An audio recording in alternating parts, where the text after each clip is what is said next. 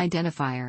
An identifier is a name that identifies either a unique object or a unique class of objects, where the object or class may be an idea, physical, countable, object, or physical, non-countable, substance.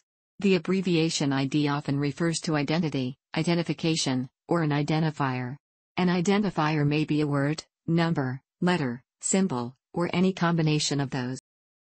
The words, numbers, letters, or symbols may follow an encoding system ideas or longer names, or they may simply be arbitrary. When an identifier follows an encoding system, it is often referred to as a code or ID code. For instance, the ISO IEC 11179 metadata registry standard defines a code as system of valid symbols that substitute for longer values in contrast to identifiers without symbolic meaning. Identifiers that do not follow any encoding scheme are often said to be arbitrary IDs. They are arbitrarily assigned and have no greater meaning.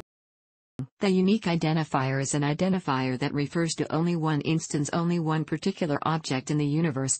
A part number is an identifier, but it is not a unique identifier. For that, a serial number is needed to identify each instance of the part design. Thus, the identifier Model T identifies the class of automobiles that Ford's Model T comprises, whereas the unique identifier Model T serial number 159862 identifies one specific member of that class, that is, one particular Model T car, owned by one specific person.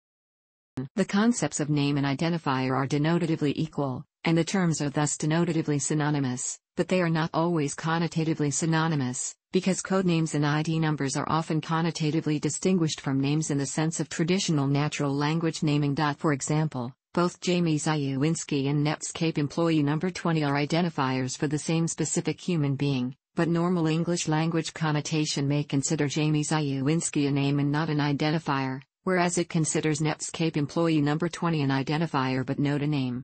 This is a emic indistinction rather than a eidetic one.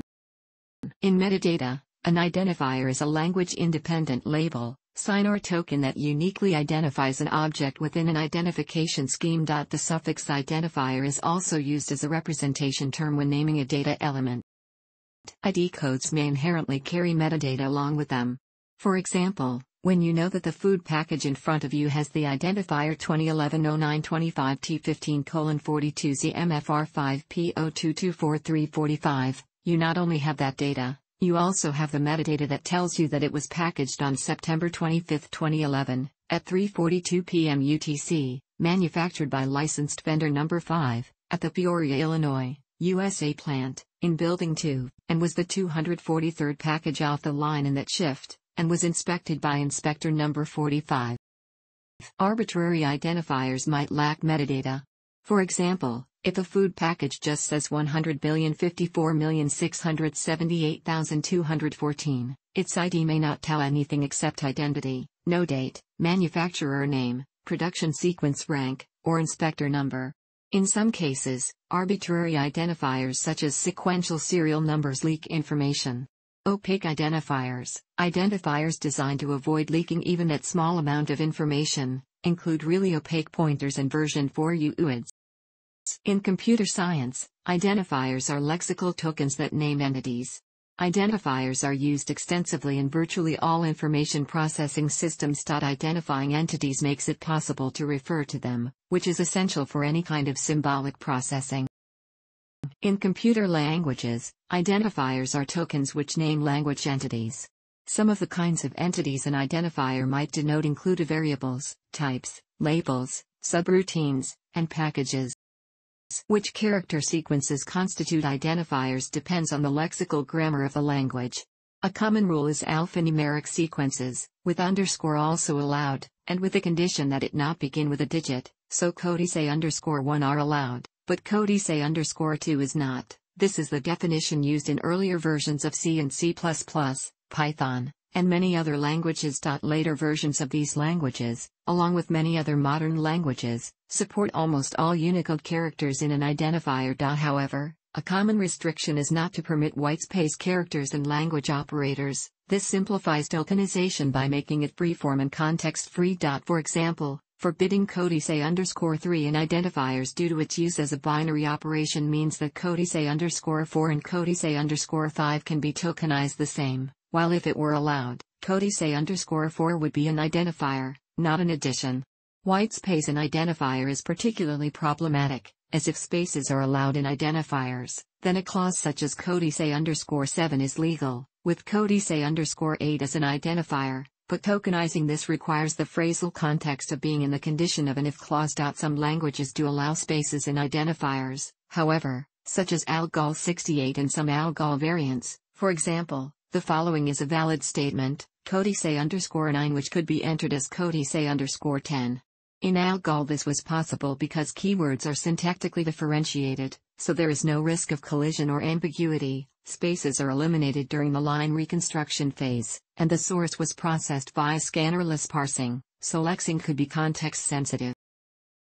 In most languages, some character sequences have the lexical form of an identifier but are known as keywords. For example, codice_11 is frequently a keyword for an if clause, but lexically is of the same form as codice_12 or codice_13, namely a sequence of letters. This overlap can be handled in various ways. These may be forbidden from being identifiers, which simplifies tokenization and parsing, in which case they are reserved words. They may both be allowed but distinguished in other ways, such as via stropping, or keyword sequences may be allowed as identifiers, in which sense is determined from context, which requires a context-sensitive lexer. Non-keywords may also be reserved words, particularly for forward compatibility, in case a word may become a keyword in future. In a few languages, for example, PL/1, the distinction is not clear. The scope, or accessibility within a program of an identifier can be either local or global.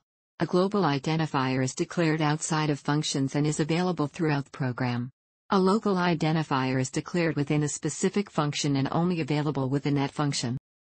For implementations of programming languages that are using a compiler, identifiers are often only compile-time entities. That is, at runtime the compiled program contains references to memory addresses and offsets rather than the textual identifier tokens.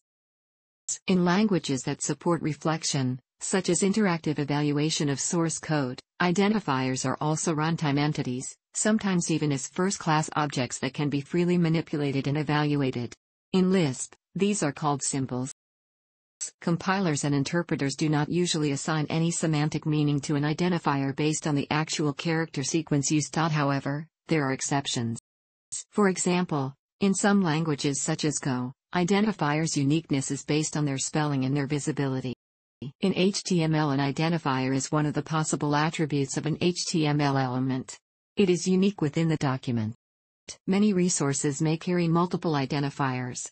Typical examples are: the inverse is also possible, where multiple resources are represented with the same identifier. Thanks for watching. Don't forget to like the video and don't forget to subscribe.